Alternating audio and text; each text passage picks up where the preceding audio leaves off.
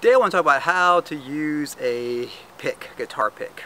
There are some folks that start off, they use their thumbs and their fingers, and if you play classical guitar like I actually started off playing, was mainly a lot of classical guitar, is how to use a pick. And basically a pick, I kind of equate that a little bit like a baseball bat in some ways. You can have something that's a really loose choke, or you can choke it up a lot. So kind of go into it, depending on, usually somewhere in the middle. You don't want it too loose because you get kind of flappy sound like that. And if you choke up too much, it's kind of too much. So you kind of want it somewhere in between if you're strumming. Now if you're doing some really fast picking, I actually choke up a pretty good bit.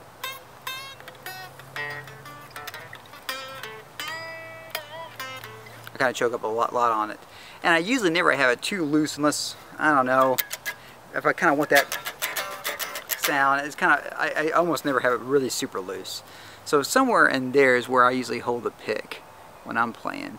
And of course you're going to find where it's going to be happy medium for you when you actually are using the pick.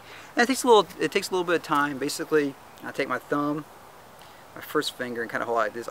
There are people that do this method here.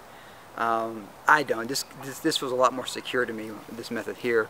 And you kind of see kind of how it looks like that. So that's somewhere in that area there is kind of where I use my pick, and I do adjust it depending on what sounds I'm hearing in my head, and a lot of it's really the subconscious at this point. I just know what's going to sound good. So if I'm doing that versus or if I'm doing something, and wherever I have it at, it just depends on what I'm doing and what style of music I'm playing, and whether I'm soloing, fast soloing, slow soloing, fast strumming, slow soloing, some blues, rock, metal, punk. You know, punk, I usually kind of choke up on it a lot, so I can do that palm mute really easy. So it just depends on it. Anyways, hopefully there's some tips to help you hold a pick. So basically, take your thumb, take your first finger, and somewhere in there. And one thing that you can do is actually walk around with a pick all day long, and kind of get used to having that in your hand.